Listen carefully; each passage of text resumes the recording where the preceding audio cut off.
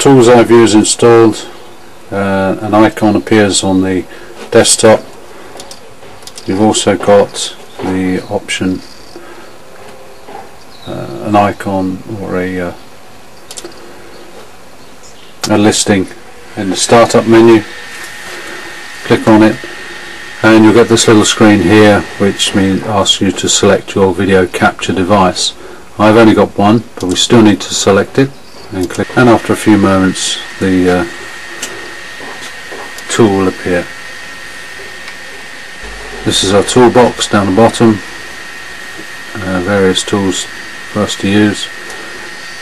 On the right hand side are the jogger controls, and you can set them to coarse or fine, and you can use them to move or resize a particular item.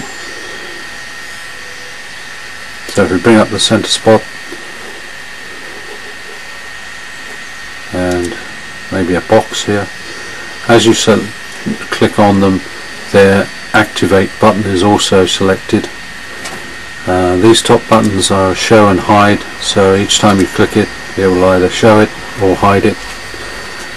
And if you want to work on a particular item, you select it using the activate button below it.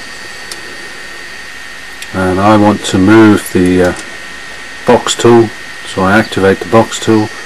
I want to move it over here somewhere, so I move my mouse to that position and it immediately moves it over to it. The text I've chosen there is a little bit big for the screen, so I'm just going to change the font.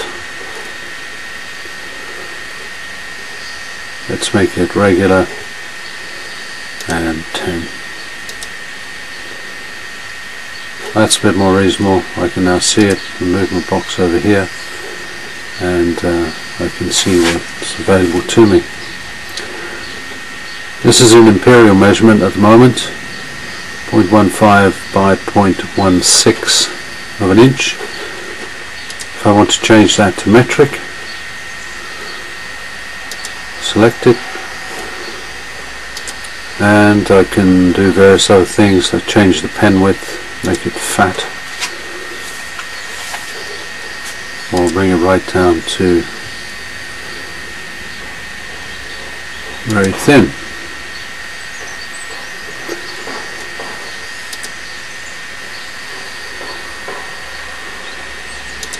Change it to 2 so it's a little bit easier for you to see on this video. And if I want to resize the box here, for example, I select resize and I want to use coarse initially, and I want to increase its width, and I want to make it narrower, or lower in height, shall we say, more, thinner,